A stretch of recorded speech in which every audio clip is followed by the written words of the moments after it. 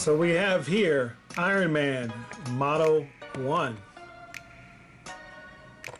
So here's a quick look at the box.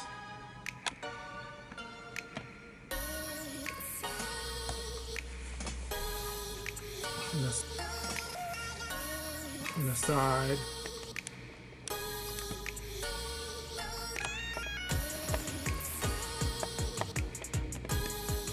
And in the back here.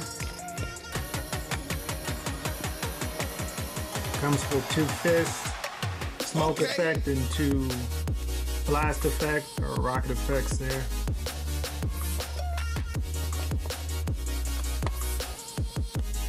And here's the side of the box artwork. And the top has the logo there. Get that. Here he is. Here's the effects already attached. The smoke effect around the blast effect. So you can take those off. So the head can go 360. You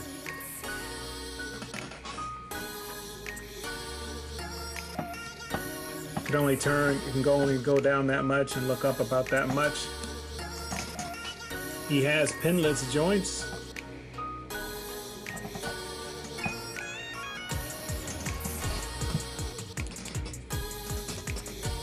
Double jointed knees.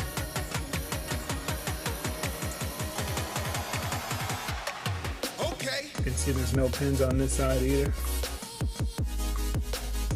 There's no ab crunch, but this is the first Iron Man suit, so he can bend about that much. That's not very much. You can bend back about that much.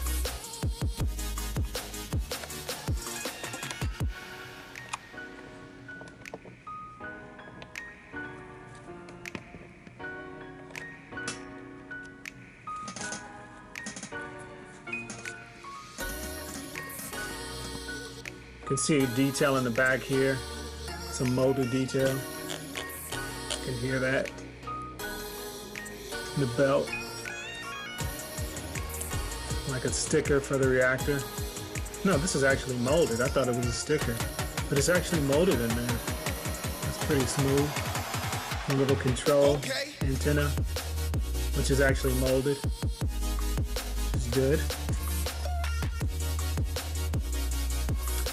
So the only other accessories he comes with are blast effect hands, but there is no port on them.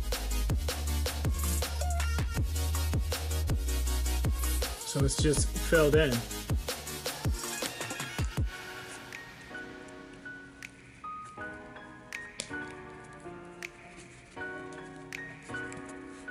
can have him walking like a zombie or something.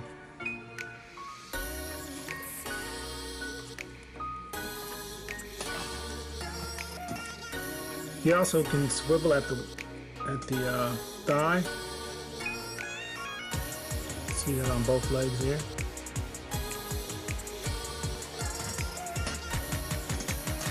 Now for his ports, he's got a port for a peg stand and for like effect pieces. So the top one is for effects, you can see. And that port's right in here. Get the other one in.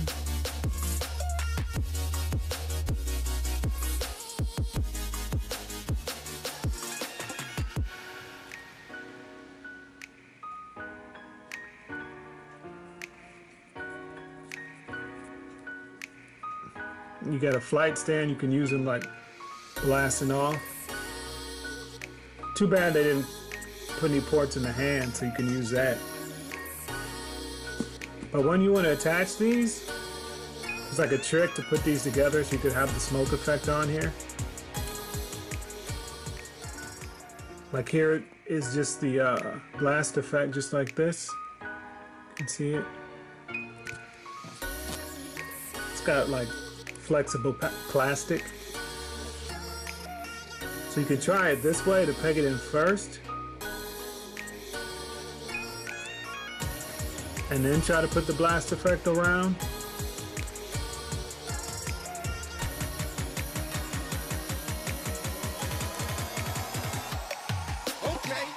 which is a little harder. So what I like to do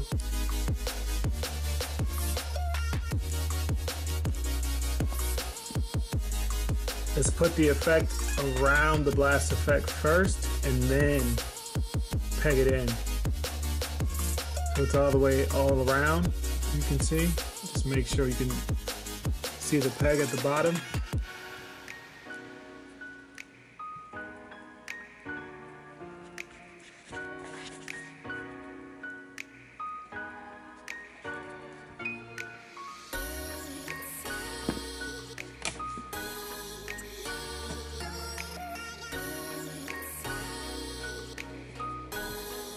And there you go. Or if you don't like the effect, you can take this other piece that comes off of the blast effect and then you can peg it in that way too.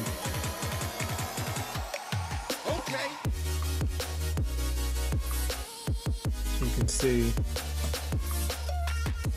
it's just that way. And then again, here's the other look.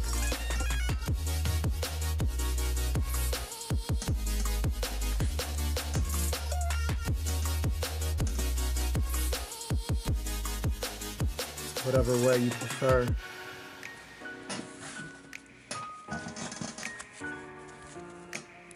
So let's do a comparison with... Oh, actually I didn't notice something. If you can, the camera will pick that up. He's got like molded battle damage. Don't know if that's supposed to be there or it's supposed to be molded battle damage. You can like see it very light. Okay.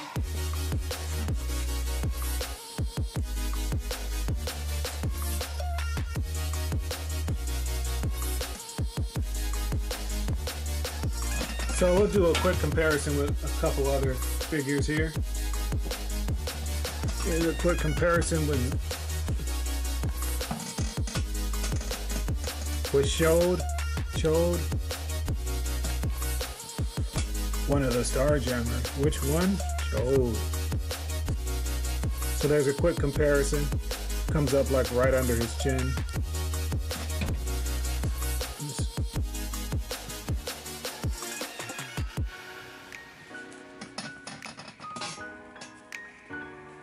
Yeah, so he comes like right up under his chin there. We have Extremis Iron Man, so pretty much the same height.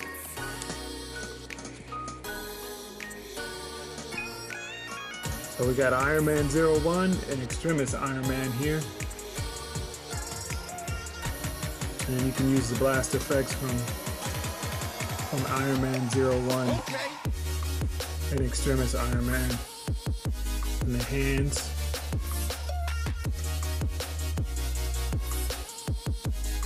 Or the feet. So it's interesting that this Extremis Iron Man that came out before this one has more peg holes in the bottom. This one only has the standard two. So why they put two extra ones in here? Yeah, I don't know. Unless they want you to have two effects on one foot.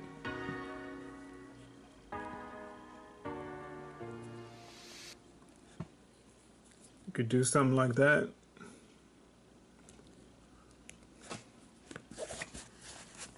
But there he is, Iron Man 01.